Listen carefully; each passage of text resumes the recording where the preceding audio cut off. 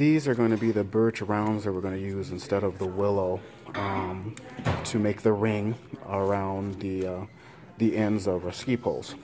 So these are already pre-cut, pre-made, and they're all set to go when we get to that stage.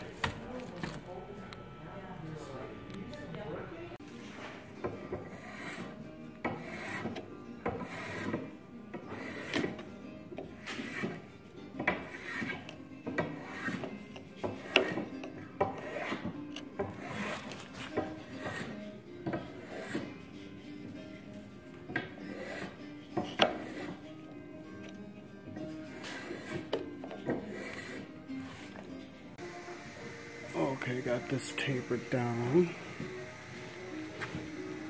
using a spoke shave and a very sharp knife.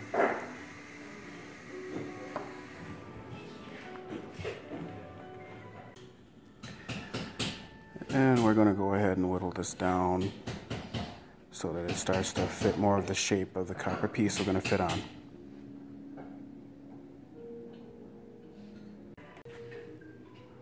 Okay, now we got some 3-inch diameter rawhide, and we want to punch out the center here, and then 6 equidistant smaller circles around, about 1/4 inch to 1/8 inch in. So I'm going to find my center by folding this in half, and then folding this in another half, like so, and then pressing down. These have been soaking in water so they're pliable, and right about there is my center. Just mark that right there, and I'll do the same for this one. Just fold this in half.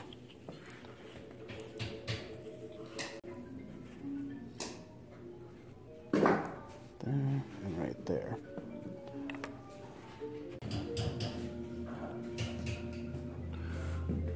So I'm just going to lay out a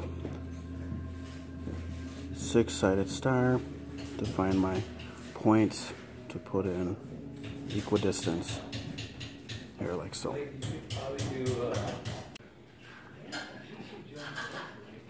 So here we have our 6 holes cut in, and what I'm going to do is just lay this over the other one here and kind of mark out where the holes should be punched in, like so, here, here, here, and here, and then we'll punch out the center. So now we're ready to punch out the centerpiece, like so. Got my hammer and one arm.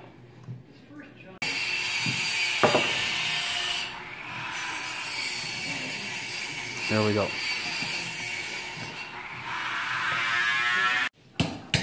So just make sure that you don't make it any smaller than that. Okay. So if anything, go a little wide of the black line. Wide of the black line. Go Okay. outside of it a little bit. Outside there. All right. Cool. Thank you.